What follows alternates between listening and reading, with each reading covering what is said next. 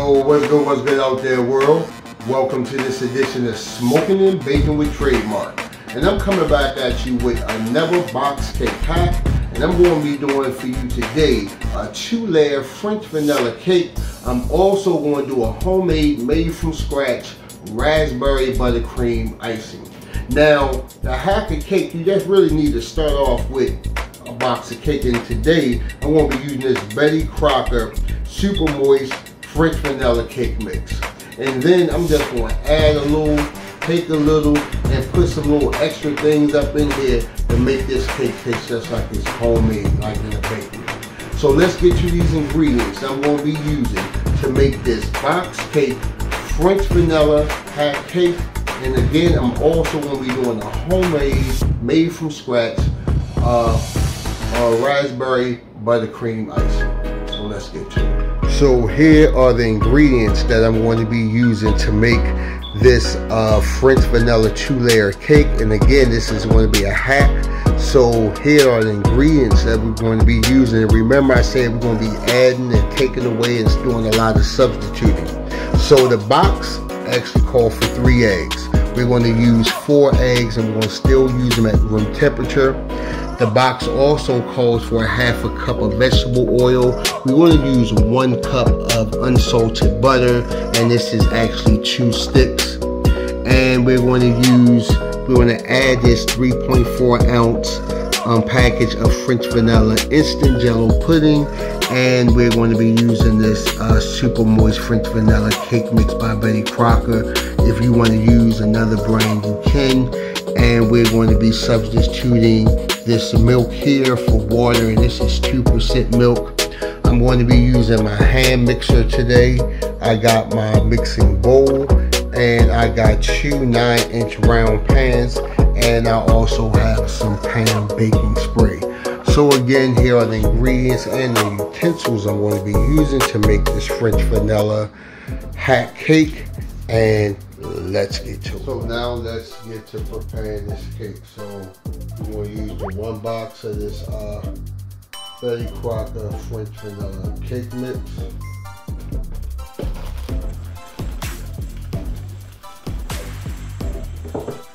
That wasn't supposed to happen.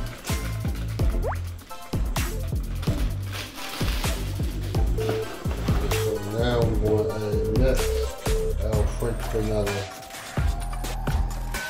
instant pudding.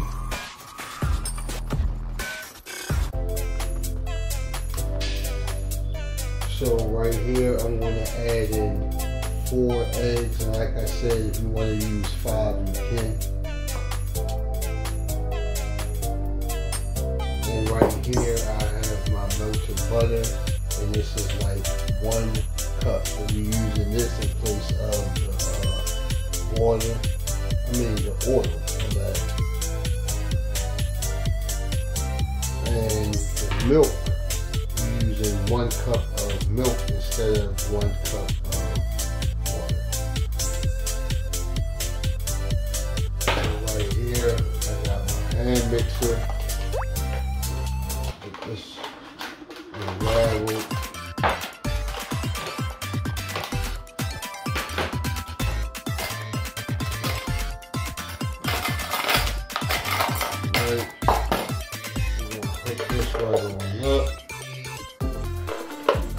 We're going to beat this like for 2 minutes.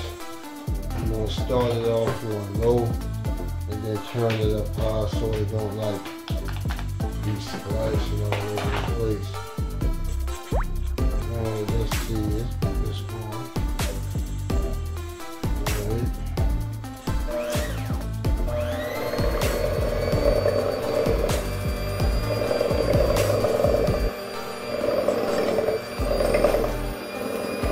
Turn it up.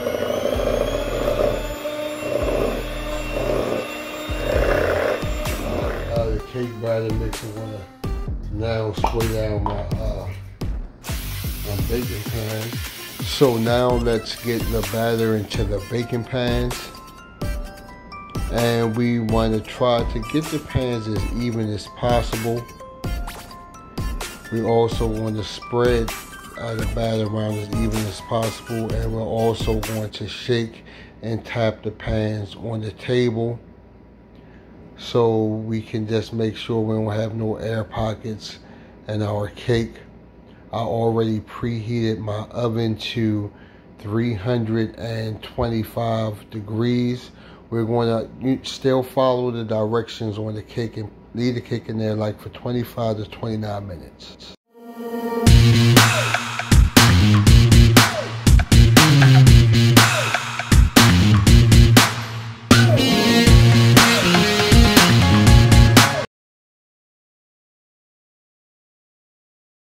Now that the cake is done, I'm going to go ahead and hook up this raspberry buttercream frosting, and the ingredients are as follows. So here are the ingredients I'm going to be using to make this homemade buttercream raspberry frosting. So back here, this is the raspberry powder I'm going to be using.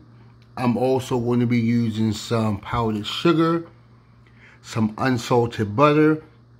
I'm going to try something new, and I'm going to use some orange extract, and I'm also going to be using some heavy whipping cream and a little bit of salt. I don't have it here on the display table, but I will be using some salt, and I'm going to be using my stand mixer with the paddle attachment.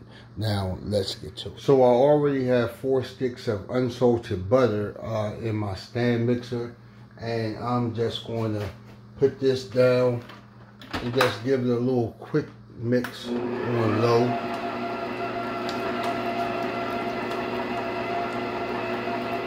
And then while that's going, I'm going to go ahead and add in 1/4 teaspoon of salt. I'm going to add in 1 tablespoon of orange extract. Now you can use vanilla, like I said, I'm just trying to do something different. So now I'm going to start adding my powdered sugar. And I'm just going to add in this a little bit at a time.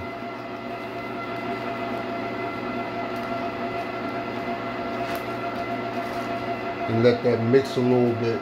Now I'm going to be using 2/3 of my heavy whipping cream, but I'm just going to add a little bit in now to like kill some of that smoke that's going around from the powder.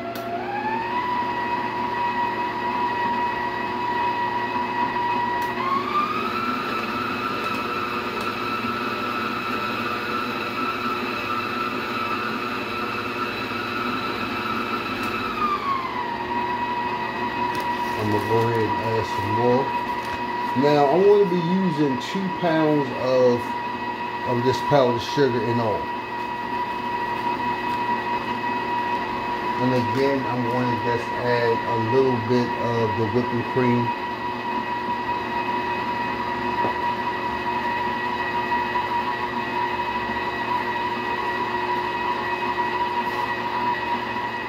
So now we got this to mix. Everything is mixed thoroughly. And we're going to, before I add my raspberry in there, I'm going to once again go down to the sides and make sure everything is scraped down into the bowl. So now I'm going to add, this is 1/4 cup of the raspberry fruit powder. And we just going to throw that on in there. And I'm going to add the remaining of the 2/3 cups of whipping cream. But we're going to add that gradually. And this is going to give it that nice raspberry color.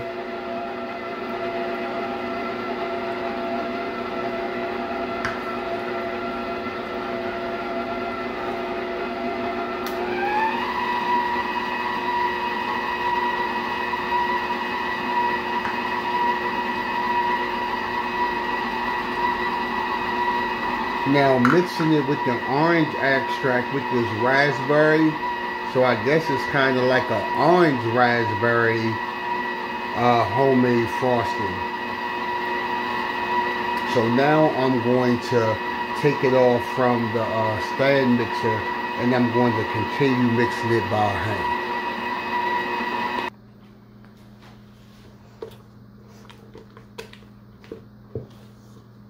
So now it's nice and mixed.